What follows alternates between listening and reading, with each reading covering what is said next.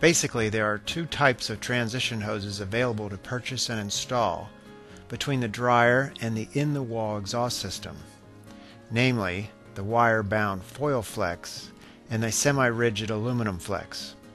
As a safety note, absolutely do not use the white vinyl spiral-bound flex, as it is very unsafe and prohibited by most building codes and appliance manufacturers. Of the two popular transition hoses, there are some pros and cons that apply to each one. The foil flex exhibits awesome stretch to compression ratio and is very easy to work with, but is strongly discouraged by the appliance manufacturers due to its inability to contain a fire. It also exhibits extreme airflow restriction due to the rough walls, and that the material folds or collapses within the interior, actually decreasing the inside diameter of the opening. The semi-rigid aluminum flex is harder to work with, but is required by the appliance manufacturers. It maintains the full 4-inch inside diameter and exhibits a rather smooth interior, much safer and much more energy efficient than the wire-bound flex. When installing the aluminum flex, here are a few tips. If your hose did not come with pre-prepared ends, the installation can be much easier if you roll the first 2 inches of the flex flat with an object similar to a rolling pin. Here we are using a 2-inch piece of PVC pipe. With pressure, you can flatten those ridges in the duct. You can also cut 3 slits in the end with scissors and open up the mouth a bit more.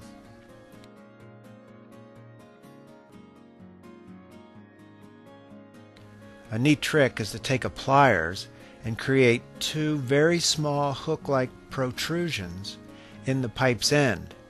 Once you tighten the hose clamp, this small catch will make it much more difficult for the flex to slide off the rigid pipe, which is actually a very common nuisance. If you have the Model 350 dryer box, the one with the oval hole, it can be a concern in getting the round flex transition hose over the very oval shape of the rigid pipe that penetrates the dryer box. To be clear, there does not exist a fitting or an adapter for this. The flex transition hose will fit over the oval pipe, and the trick is to prepare the pipe like we discussed earlier, and then to squeeze or deform the flex similar to how you would grip a large hamburger. Remove any sharp burrs and simply work the open end up on and over the rigid pipe. The worm drive style hose clamp is the most appropriate means to clamp down and secure the flex to the rigid pipe. Make sure you tug on the flex to confirm it will not dislodge as you move the dryer back into place. With the wire-bound foil flex, again, the trick is to remove any burrs on the rigid pipe and squeeze the flex to mimic the shape of the oval pipe. The worm drive clamp will conform to the oval shape. There you go. Hopefully these tips will assist with your dryer installation.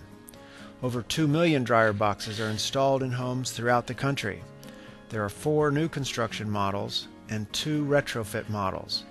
The latter are available from Amazon and Lowe's, while the new construction boxes are available from over 2,000 heating and air conditioning outlets.